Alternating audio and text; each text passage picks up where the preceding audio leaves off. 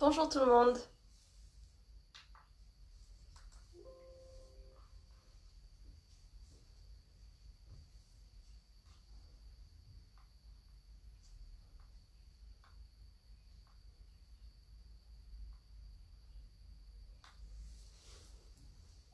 Bonjour, bonjour. Alors je vois pas encore qui c'est.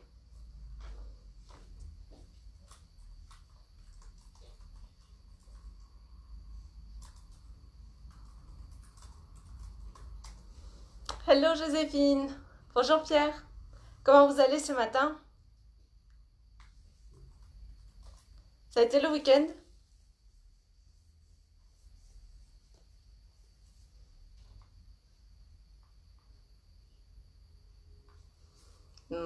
Moi ça va super. Vous avez pu vous reposer un petit peu? Est-ce que vous avez été actif? Ou est-ce qu'au contraire c'était tendu? Bonjour, bonjour.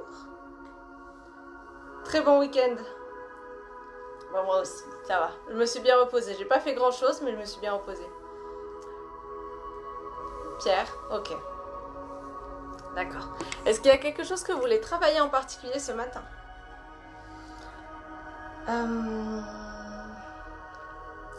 Sinon, qu'est-ce que j'avais prévu de faire? J'avais prévu de travailler un peu plus le premier chakra.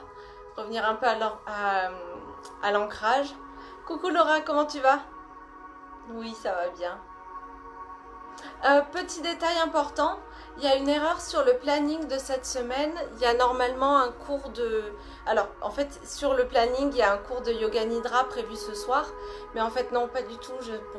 Enfin, c'est pas du tout prévu. C'était vraiment exceptionnel que la semaine dernière pour rattraper celui du vendredi d'avant. Du coup, ce soir, pas de yoga nidra. Pierre, actif? Ok. Alors, n'hésitez pas à me dire si vous voulez bosser quelque chose en particulier, une émotion, une thématique, une partie du corps. Laura, crevée, couchée tard. Comment ça va le sommeil d'ailleurs? Donc là, c'était parce que tu t'es couché tard, mais est-ce que c'était parce que tu n'arrivais pas à t'endormir? Oh, arrête tes bêtises. Ok. Orion est très en forme ce matin. Il va falloir le mettre dehors. Ok. Dites-moi si vous voulez travailler quelque chose en particulier. Je m'occupe du chat et ensuite on vient se mettre assis sur son tapis. Allez, hop.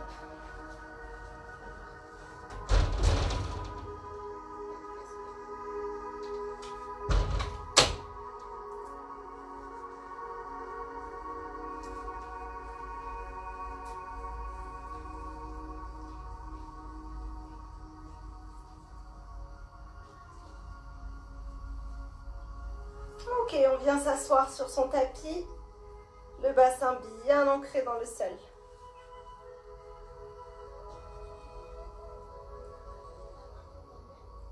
On prend un instant pour fermer les yeux. Décalage.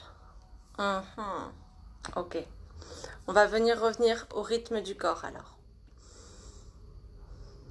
Concentrez-vous sur le souffle et essayez de sentir le rythme intérieur de votre corps. La respiration, les montées et les descentes, les moments de détente et les moments de tension. Essayez de vous caler vraiment sur votre rythme profond. Ok.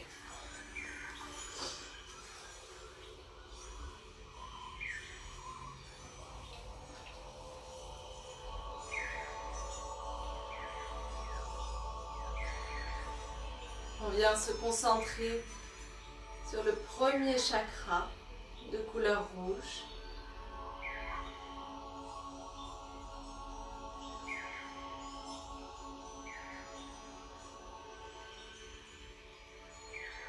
On laisse le corps se détendre,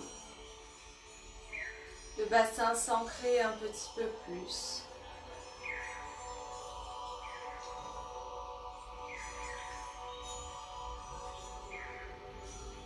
On laisse le souffle s'installer dans le premier chakra.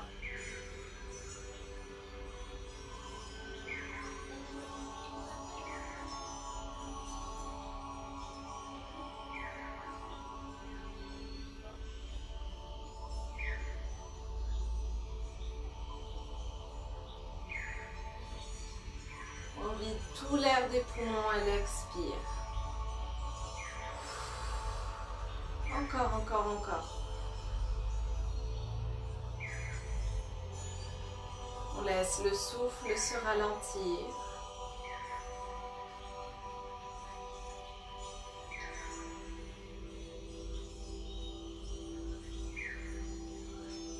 Le dos se redresser. Les épaules se détendre vers l'arrière.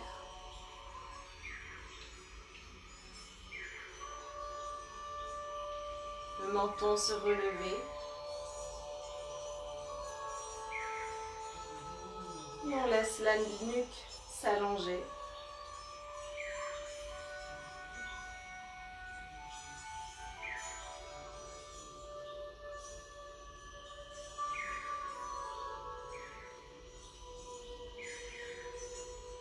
On vient observer les battements de son cœur.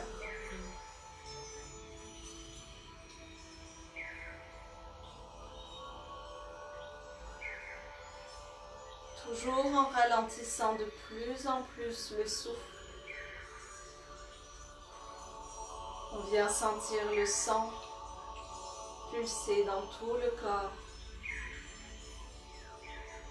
Peut-être qu'on peut sentir son rythme cardiaque dans ses mains.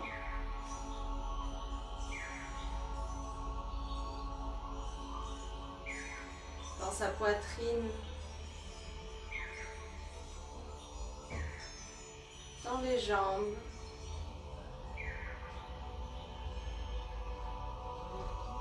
Venez parcourir votre corps à la recherche des endroits où vous pouvez sentir votre pouls.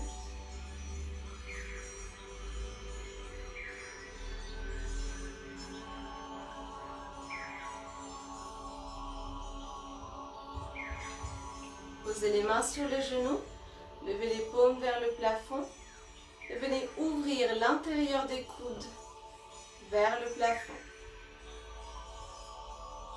Ça vous aidera à redresser la poitrine et le dos.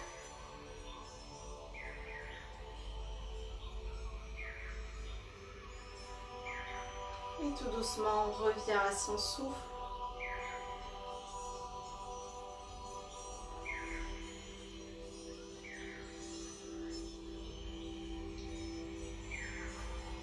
De longues et grandes inspires et de longues et profondes expires.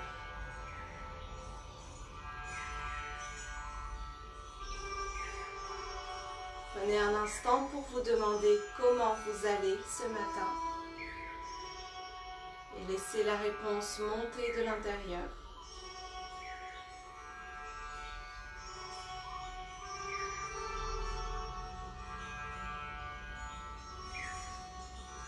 Inspire, lève les deux bras vers le ciel. Étire, étire, étire. Encore, on allonge le dos, on fait de la place dans la partie supérieure du corps. Et expire, on arrondit les bras devant soi, on arrondit le dos, on rentre la tête comme si on attrapait un gros ballon. Allongez la colonne vertébrale. Et expire, ouvre les bras, descend les omoplates l'une contre l'autre. On étire le dos. Et expire, on arrondit. Inspire, ouvre. Et expire, arrondis. Inspire, ouvre les omoplates l'une vers l'autre et vers le bas. Et expire.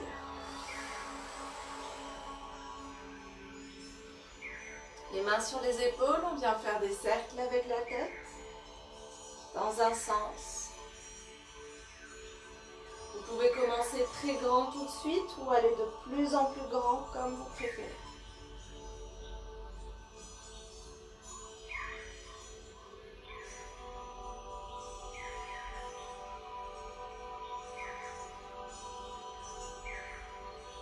Si vous trouvez un endroit qui est tendu, restez-y un petit instant. Et revenez au centre et on repart dans l'autre sens. Pensez à faire travailler tous les muscles de la nuque et du cou.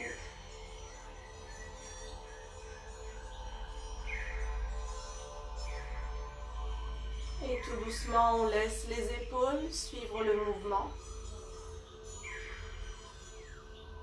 Et essayez de caler votre mouvement sur votre respiration.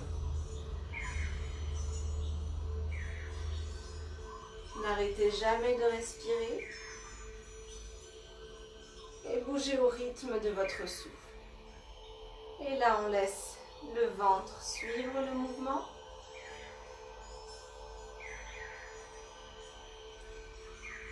Comme si on faisait des cercles depuis le ventre. Pas de bonne ou de mauvaise façon de faire ici.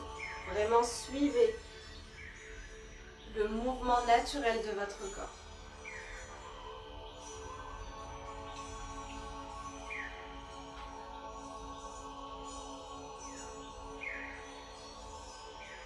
Et tout doucement, on descend dans le bassin.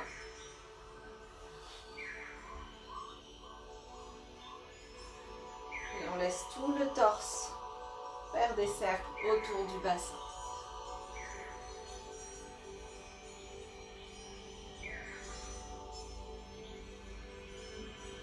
Restez toujours connecté au souffle. Et inspire, reviens au centre. On repart dans l'autre sens depuis le bassin.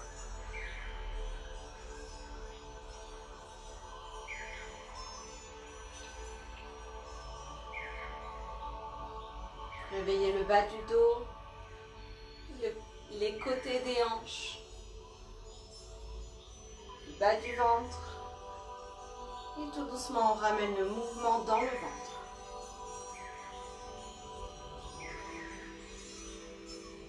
Laissez votre corps prendre le dessus. Concentrez-vous seulement sur le souffle.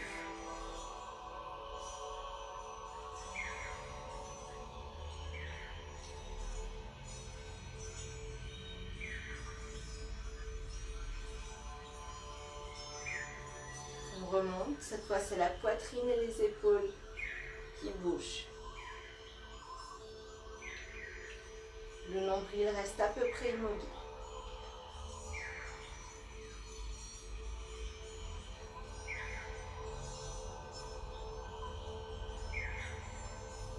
Et uniquement la tête. Et on revient au centre. Les cercles avec les épaules, à votre rythme toujours.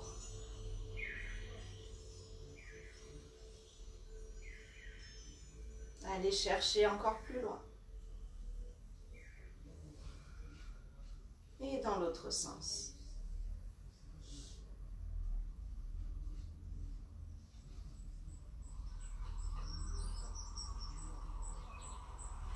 On vient tendre les bras. Et de grands cercles avec les bras. Si on n'a pas la place, on garde les mains à peu près parallèles au sol et juste des petits cercles. Mais en essayant d'engager les épaules. Sinon, on fait de grands cercles autant que possible. Dans l'autre sens.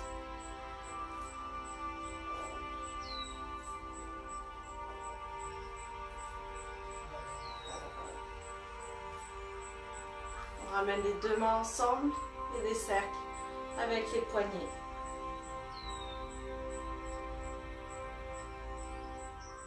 Restez toujours connecté au souffle.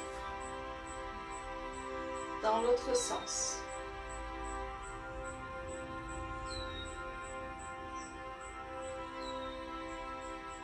Demandez-vous comment est votre souffle à cet instant. Expire, on colle les bouts des doigts ensemble et on vient pousser ces doigts les uns contre les autres pour essayer de rapprocher ses paumes. Et ensuite on repousse pour éloigner les paumes.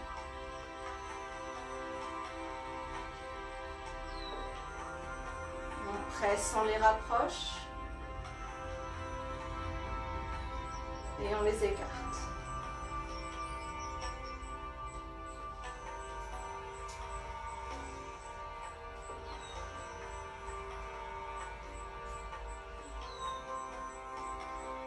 Super. Expire. Bien poser les mains dans le dos, dans les jambes devant. Inspire. Alors, pour celui-là, gardez bien le dos des pieds face au plafond. Ne laissez pas vos pieds rouler vers l'extérieur et le dos des pieds partir vers les côtés. Gardez bien le dessus du pied face au plafond. Posez les mains sur le sol, engagez les jambes, pointez fermement les orteils et poussez sur vos mains pour lever le bassin. Et levez le menton, on regarde le plafond. Restez ferme dans vos pieds, pointez les orteils et ouvrez le cœur autant que possible. Et expire, redescend. On vient ouvrir les genoux vers l'extérieur, plante deux pieds ensemble. Inspire, allonge le dos.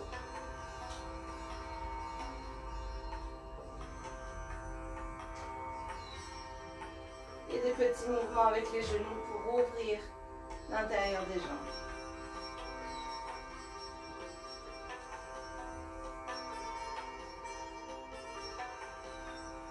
Expire, tends la jambe gauche.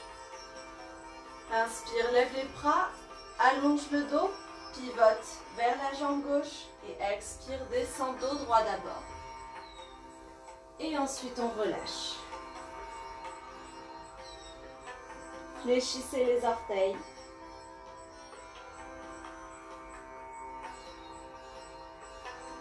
Approfondissez le souffle encore.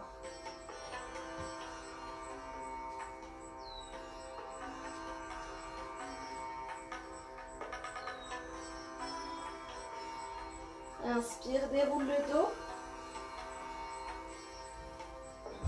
Pivote vers le centre. Lève le bras droit et descend la main gauche le long de la jambe gauche. Poitrine ouverte vers le côté. Les orteils gauches toujours pointés. Planchant.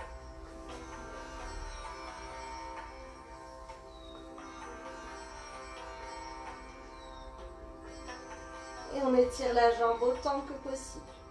Essayez d'avancer votre tête loin vers le pied gauche. Plus que de descendre.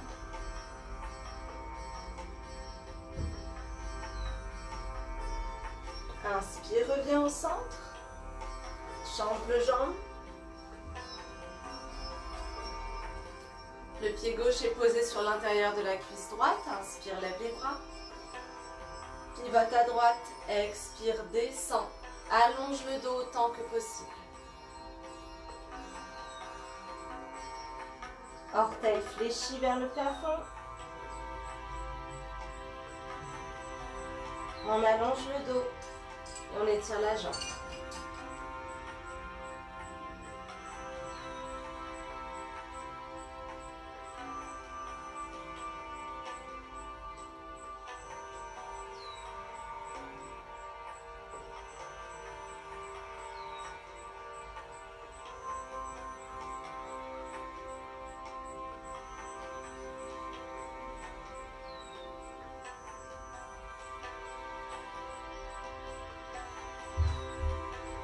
Et inspire, déroule le dos. Ramène le torse vers le centre. Inspire. On glisse la main droite le long de la jambe droite. Et on descend poitrine ouverte.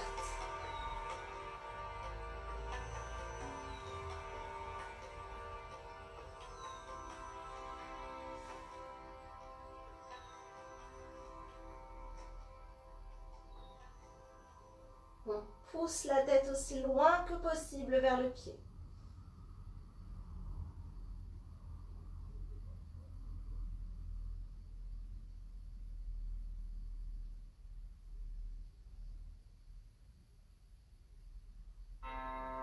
Et expire, on déroule mon centre. Bascule à quatre pattes.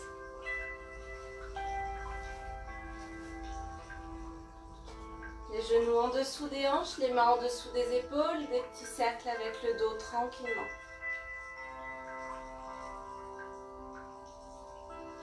On vient détendre le dos, la tête, les épaules pour laisser l'énergie redescendre tranquillement vers le bassin. Et expire, on descend dans l'autre sens. Et on cale son souffle sur les cercles.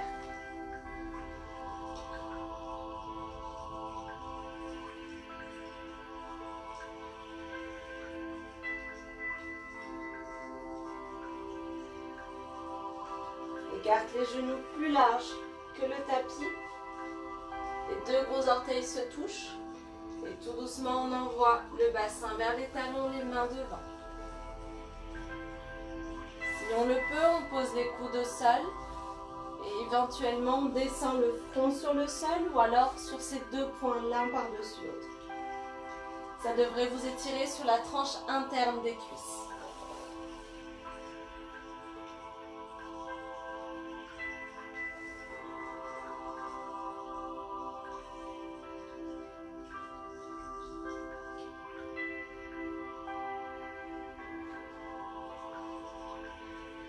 Si vous êtes à l'aise, vous pouvez ouvrir les genoux encore plus.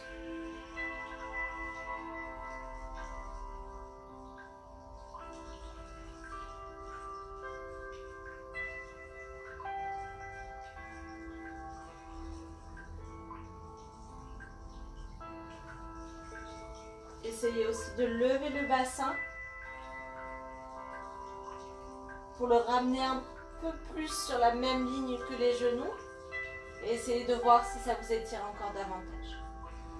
Trouvez la position qui vous convient aujourd'hui.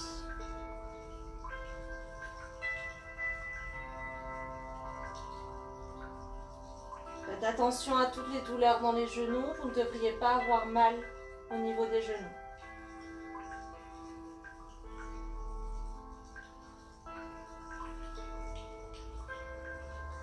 Inspire, on remonte le bassin sur la même ligne que les genoux.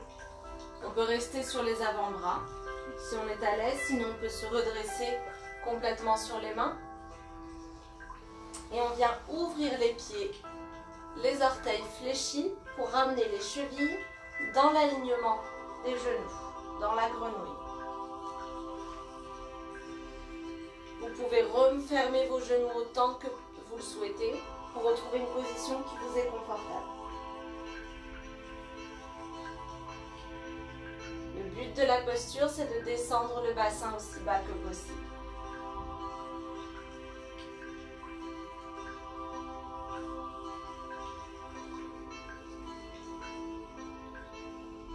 Et expire, on referme les genoux. On crochette le sol avec les orteils. Pousse sur les mains. Bassin vers le plafond, jambes pliées d'abord. Et on vient tendre une jambe après l'autre, dans le chien tête en bas. Allongez le dos d'abord, et ensuite travaillez à tendre les jambes.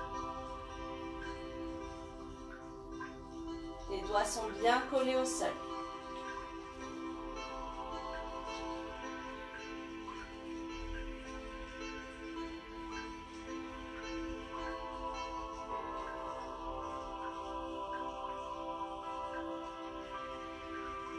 Poussez votre bassin vers une jambe, puis pliez-la, tendez l'autre et envoyez le bassin vers ce pied-là.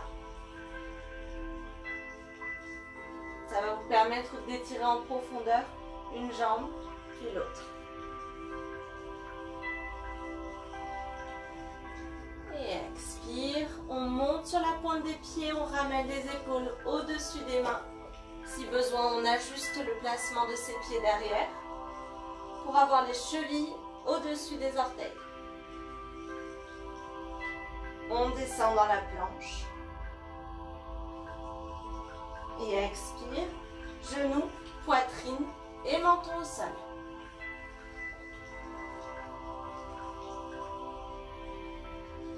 Laissez votre dos se détendre dans la posture.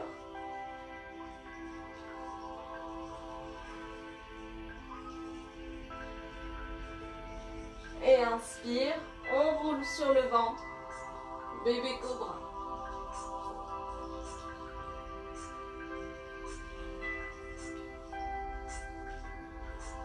Allongez le dos autant que possible, pointez les orteils et plantez fermement le dos des pieds dans le sol. Pieds écartés, largeur bassin. Expire, venez attraper vos deux mains dans le dos, entrelacez les doigts et poussez les mains loin vers l'arrière. Si vous le pouvez, décollez aussi les pieds du sol. Pointez toujours fermement les orteils.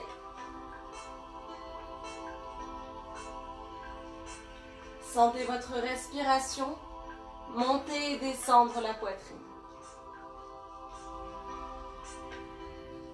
Ancrez le souffle dans le ventre.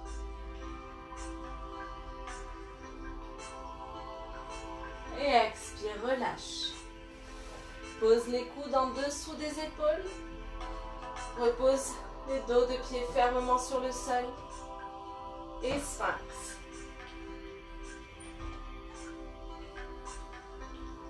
On tire sur son tapis avec ses mains pour avancer la poitrine. Les doigts tendus.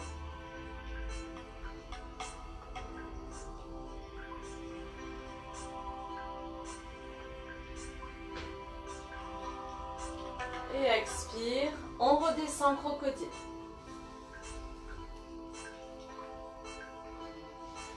Les deux gros orteils se touchent. On détend les lombaires et le bas du dos.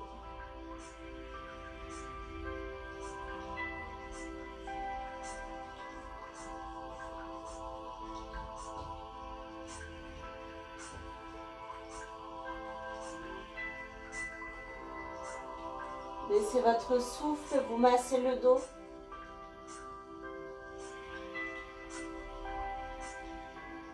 Expire, tourne la tête de l'autre côté.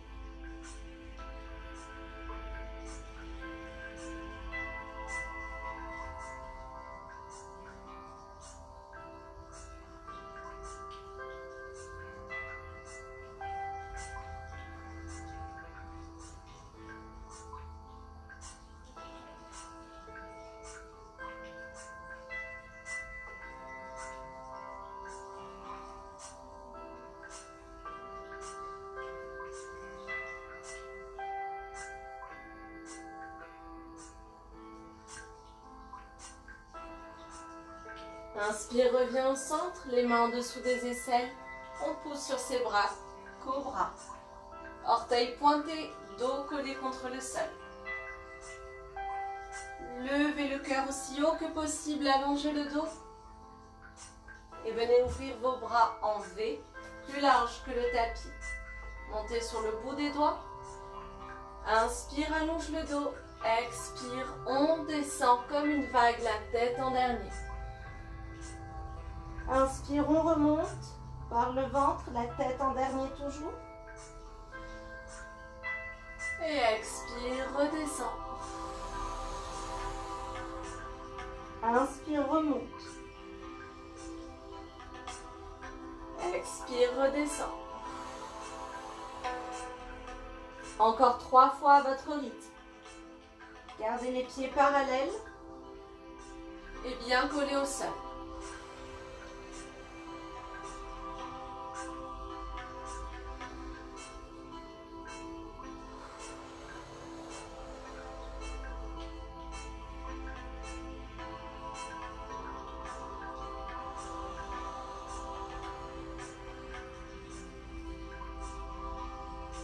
Expire, reviens dans le sphinx, les coudes en dessous des épaules. On pousse sur ses coudes pour éloigner les épaules des oreilles.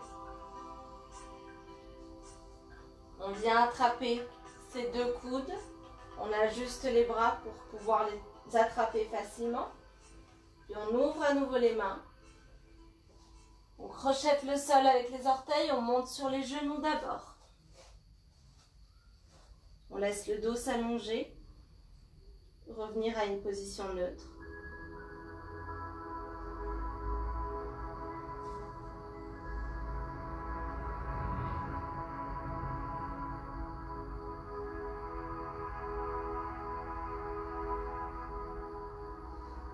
Expire, crochette le sol avec les orteils. On lève le bassin vers le plafond. Posture du dauphin. Si vous souhaitez prendre le dauphin actif, allez-y.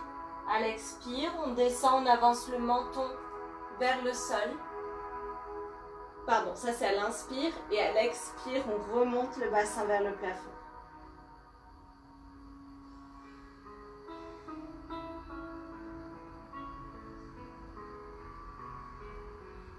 Et expire, redescend les genoux au sol. Avance les mains loin devant.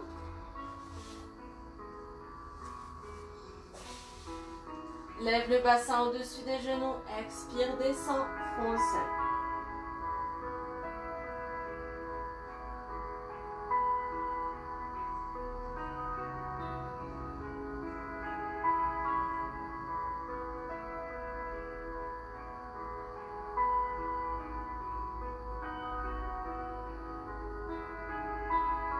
On détend la poitrine pour pouvoir détendre le souffle et laisser l'énergie circuler à nouveau et redescendre dans le bassin.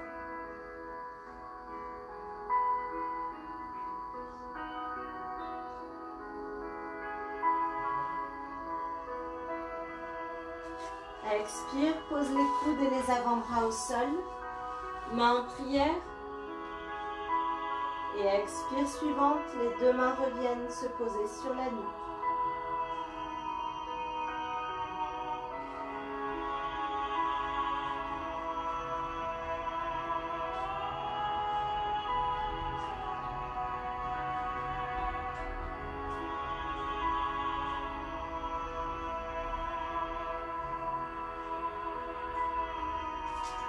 Inspire, on déroule le dos, on revient à quatre pattes.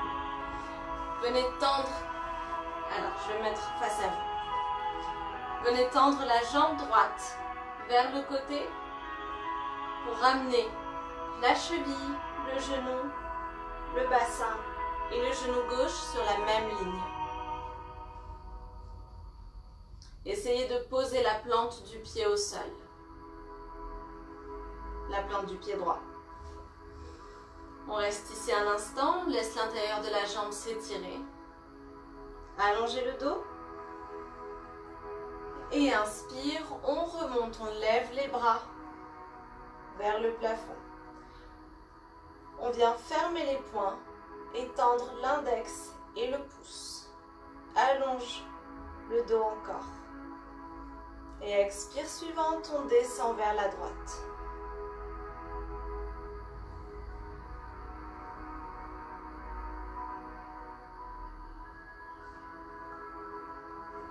Si vous êtes à l'aise dans la posture, essayez d'envoyer votre pied encore plus loin.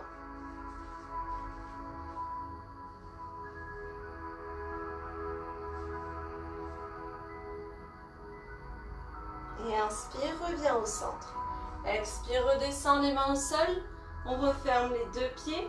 Cette fois, on tend la jambe gauche sur le côté. Plante du pied sur le sol. Inspire, on allonge. Envoyez le talon aussi loin que possible.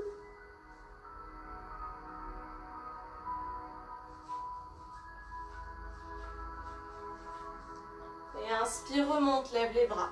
Attrape les deux mains et viens tendre le pouce et l'index. Inspire, allonge. Expire, descend vers la gauche.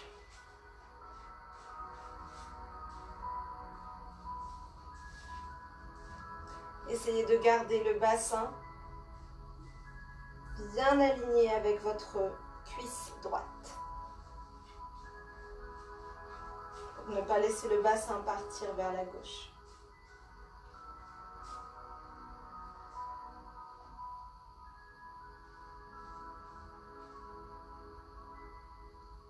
Inspire, reviens au centre. Expire, redescend. Gardez le pied gauche là où il est. Plantez vos mains fermement dans le sol. Et inspire, on vient ouvrir le pied gauche, le pied droit, aussi loin que possible. On ne cherche pas à faire le grand écart ici, simplement à étirer l'intérieur des jambes.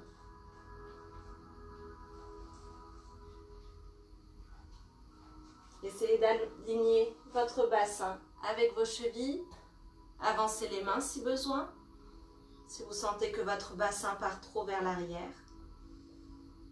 Et allongez le dos et respirez tranquillement. On enchaîne des postures statiques avec des postures en mouvement. Et observez comme dans toutes les postures, votre souffle reste en mouvement. À l'intérieur, votre corps est toujours en mouvement. Et là, venez faire des petits mouvements avec les pieds, cheville, orteil, pour refermer vos jambes. Et les ramener simplement plus larges que le bassin. Rentrez les orteils vers l'intérieur. Allongez le dos.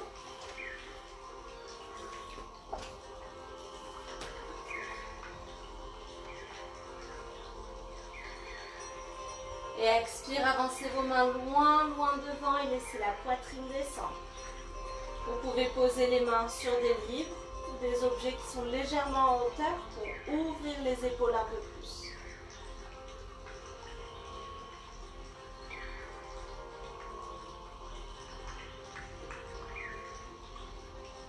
Relâchez complètement la nuque, la tête.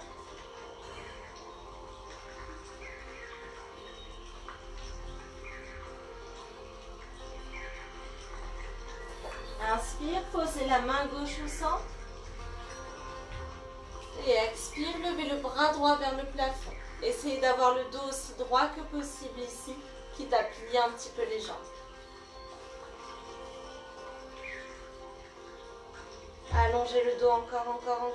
Éloignez la tête du bassin. Et expire, on inverse. Inspire, ouvre le bras gauche.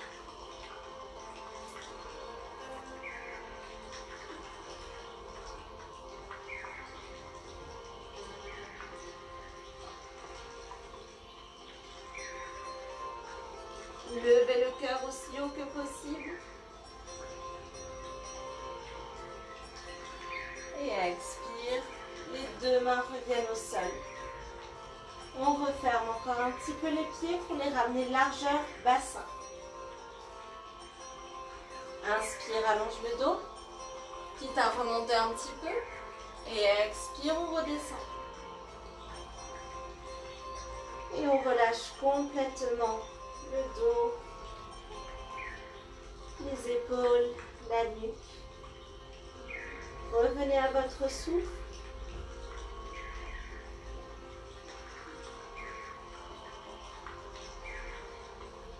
Vous pouvez attraper vos coudes si vous le souhaitez ou alors nouer les bras derrière les genoux.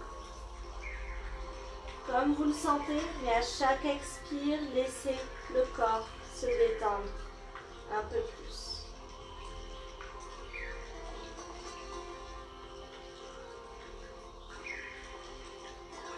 Poussez vos pieds dans le sol.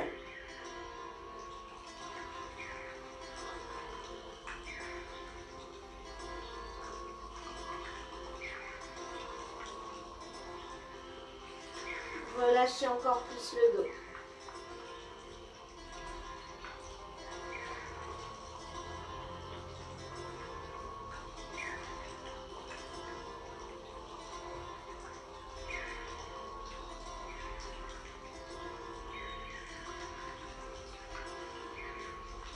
Inspire, dos droit. Expire, redescend. Inspire, remonte. Ouvrez la poitrine à chaque fois que vous remontez. Poussez les omoplates l'une vers l'autre. Et expire, redescend. Inspire, remonte, dos droit. Expire, redescend. Dernière fois, ramenez votre dos droit. Et expire, redescend. Les jambes. Amenez votre dos droit. Et inspire, suivant ton pouce sur les jambes, on remonte en douceur. Si vous avez la tête qui tourne, restez immobile un instant. Envoyez toute l'énergie dans vos pieds.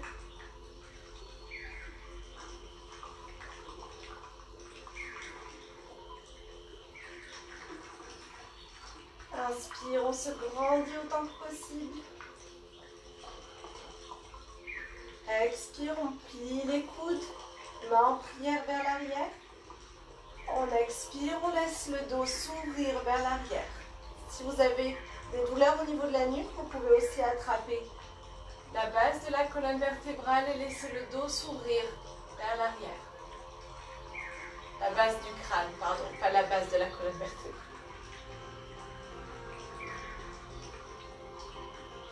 Et inspire, reviens au centre. Lève les bras. Expire, descends à droite. Inspire au centre. Expire à gauche. Inspire au centre. Expire à droite. Inspire. Expire à gauche. Inspire au centre. Envoie le pied gauche vers l'arrière. Attrape le poignet gauche et expire, on descend à droite.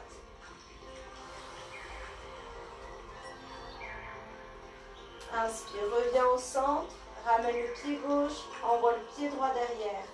Attrape le poignet droit et expire, descend à droite.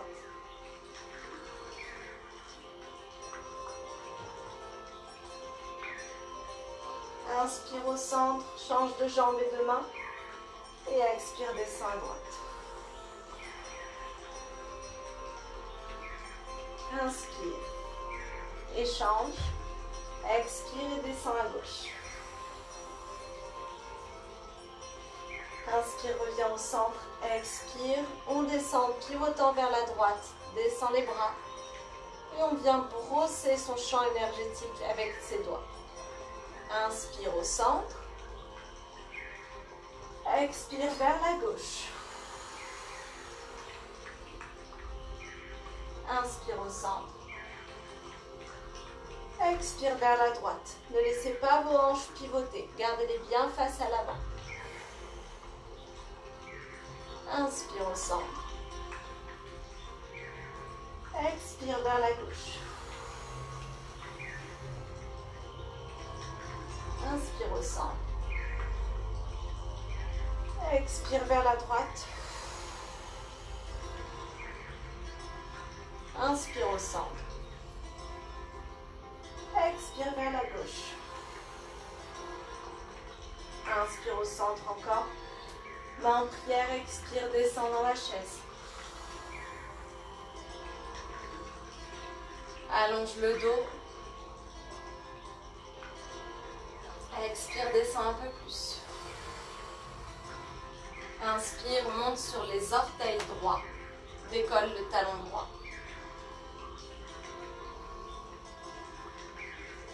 Expire, repose. Et inspire, décolle le talon gauche.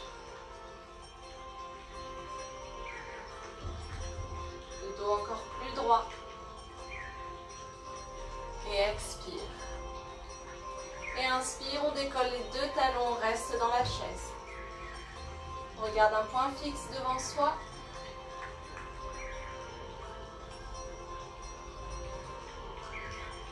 Expire, descend les fesses encore un peu plus.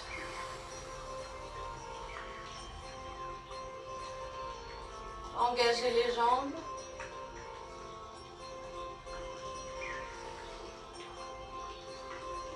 Encore un petit peu. Et expire. On pose les talons au sol. On vient brosser le tapis avec le bout des doigts. On envoie les bras derrière. Et inspire. Les bras vers l'avant. On pousse sur les jambes. On remonte. En contrôle. Super. Expire. On plie les jambes. On vient ouvrir ses pieds un peu plus large que le bassin, les orteils qui font face à l'extérieur. On se prépare pour le yogic squat. S'il y a besoin, on pose les talons sur un coussin.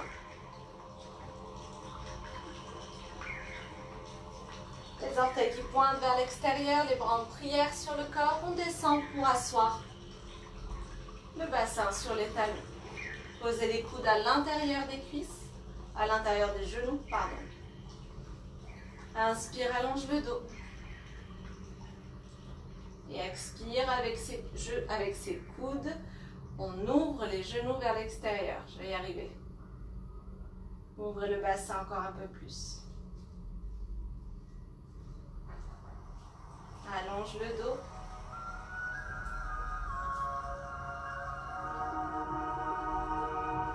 Ouvrez le cœur encore un peu plus.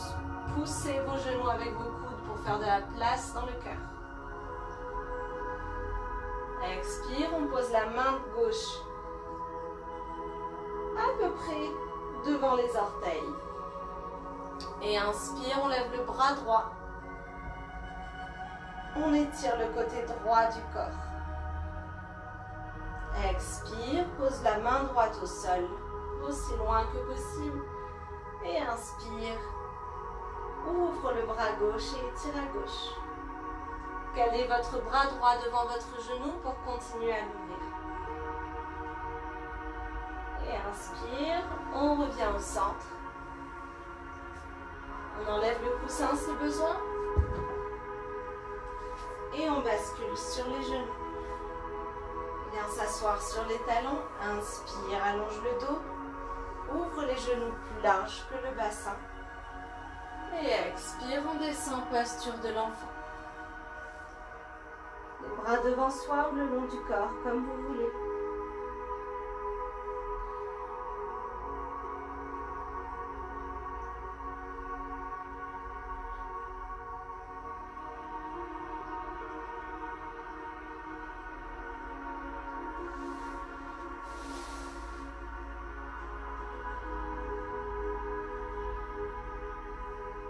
On laisse le souffle masser le bas du dos, le dos, les épaules et la nuque.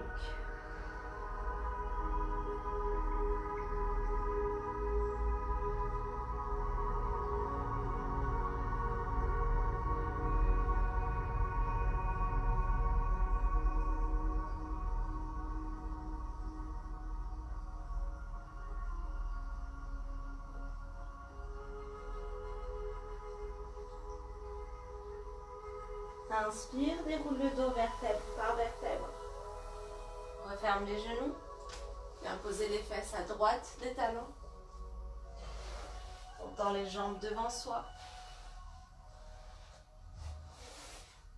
Et on déroule le dos vertèbre par vertèbre pour venir se rallonger.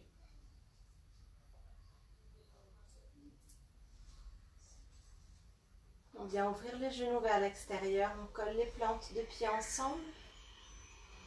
Une main sur le cœur et une main sur le ventre. On observe ce qui se passe dans le corps.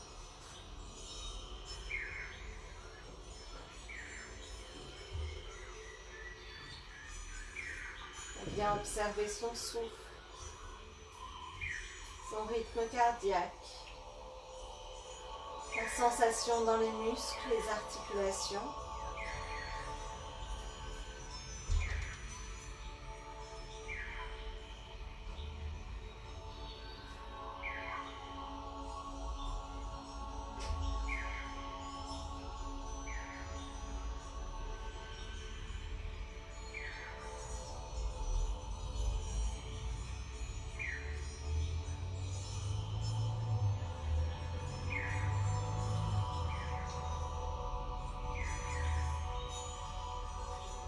Laisse les genoux se détendre vers l'extérieur encore un peu plus.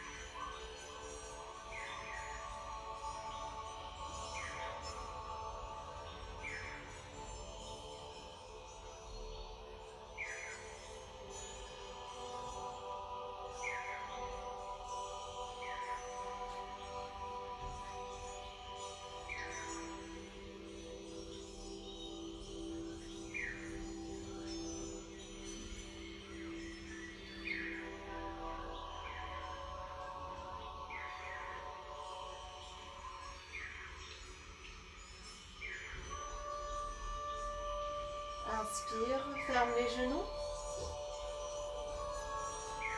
Pose les pieds au sol. Et bien ouvrir les pieds plus larges que le bassin. Laissez le dos s'installer confortablement. Allongez le dos et expire. On laisse les genoux descendre vers l'intérieur jusqu'à ce qu'ils se touchent. Donc on a les pieds plus écartés que les genoux. Et on laisse l'arrière du bassin, le bas du dos, s'ouvrir un peu plus.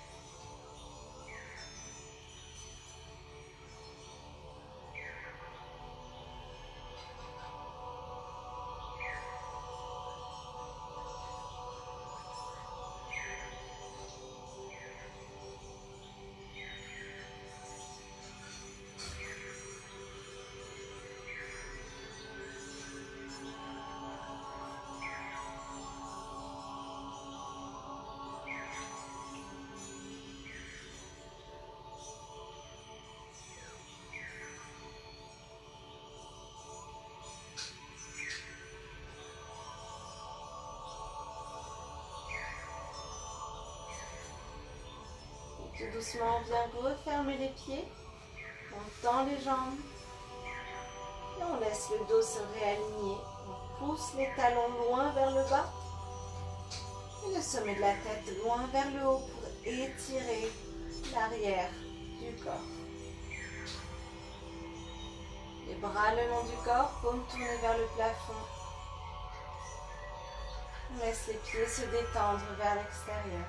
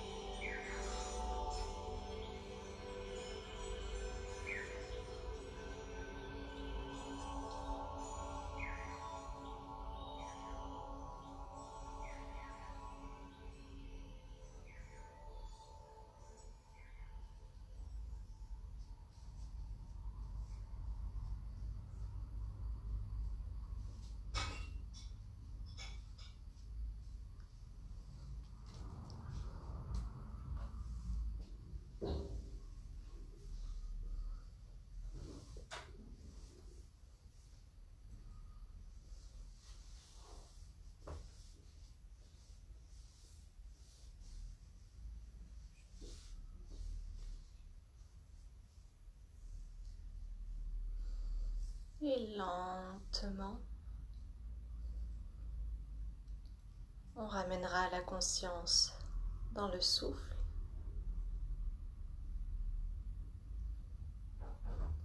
La conscience dans le corps.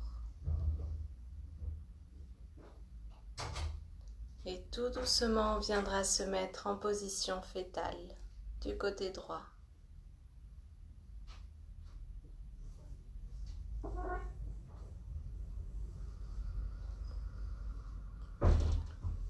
Les bras et les jambes repliés devant soi.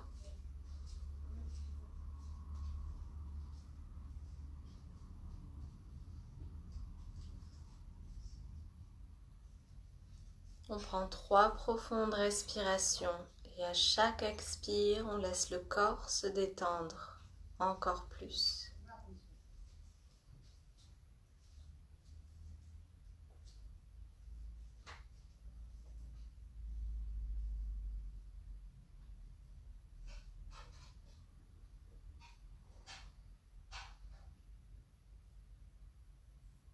Et tout doucement, on vient se rasseoir en gardant les yeux fermés.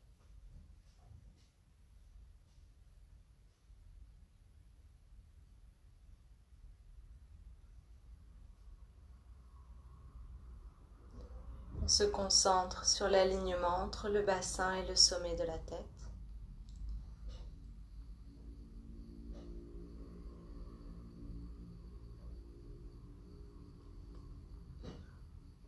On laisse le bassin s'ancrer encore plus dans le sol.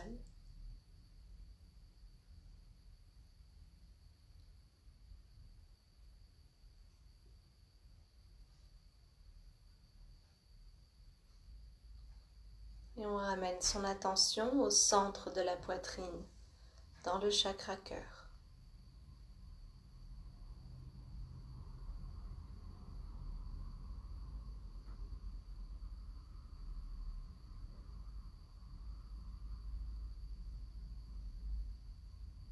Inspire, soulève les épaules.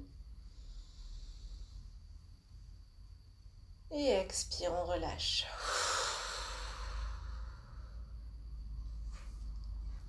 Merci à tous d'avoir suivi le cours aujourd'hui et remerciez-vous d'avoir pris du temps pour vous dans la journée. Namasté.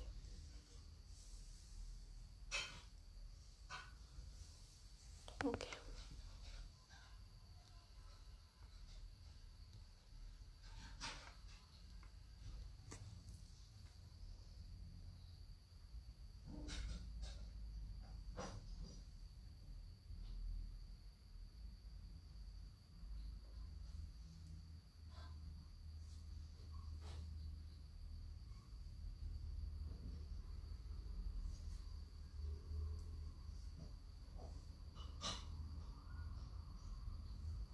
Un instant, le temps que j'ouvre le live sur l'ordi.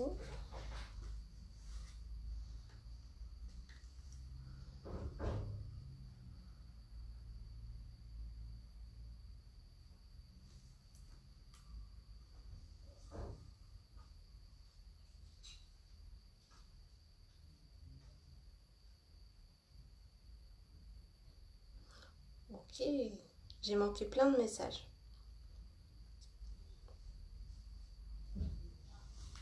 Pierre, j'ai continué les candidatures. Ok. Je te poserai plus de questions tout à l'heure.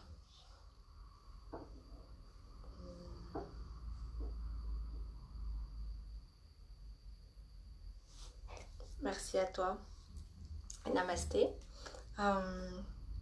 J'espère que vous aurez pu vous détendre un petit peu. Et que vous aurez... Est-ce que ça vous a fait sens, cette notion de rythme à l'intérieur? Est-ce que ça a été quelque chose que vous avez pu saisir et comprendre, ou est-ce que ça reste encore flou? Ah, ça y est, je vois vos commentaires. Coucou, de rien Laura, avec plaisir Joséphine aussi. J'espère que vous avez passé un bon moment. On a beaucoup travaillé aujourd'hui sur les rythmes, autant dans le mouvement, à travers des moments de fluidité, des moments d'immobilité, des postures qui demandaient plus torsion au niveau de la colonne vertébrale. Alors j'ai pas mal travaillé aussi votre colonne vertébrale parce que c'est vraiment l'axe central de votre corps. Et quand on se sent un peu décalé, c'est important de pouvoir revenir à un alignement en fait. Et donc cet alignement qu'on vient rechercher sur le plan physique et énergétique, ça va être autour de votre colonne vertébrale. C'est vraiment votre axe central, votre canal énergétique primaire en quelque sorte, primordial plutôt. Et tous ces mouvements qu'on a fait, que ce soit des torsions, que ce soit des étirements, vers l'arrière, vers l'avant, sur les côtés, en pivotant aussi, ça a pour but de venir ramener plus de fluidité et de vous faire travailler autour de cet axe pour que vous puissiez venir vous réaligner dessus. Ça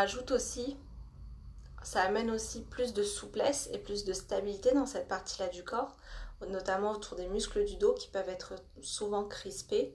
Donc là, en venant les étirer, venir les travailler, on ramène plus de souplesse et on laisse en quelque sorte les tensions se décrisper, l'énergie redescendre dans votre premier chakra. Voilà un petit peu ce qu'on a fait sur le plan un peu plus subtil aujourd'hui. Donc à quelle heure il est ? 18. Ok, je vais vous laisser. Je vous souhaite une très très belle journée. Souvenez-vous, c'est une erreur sur le planning. Il n'y a pas de cours de yoga nidra ce soir. Si jamais vous en voulez un en plus de vendredi, n'hésitez pas à me le dire. Je peux toujours en programmer un, mais juste pas ce soir. Et puis sinon, je vous dis à demain, 11 h. Prenez soin de vous, bye bye.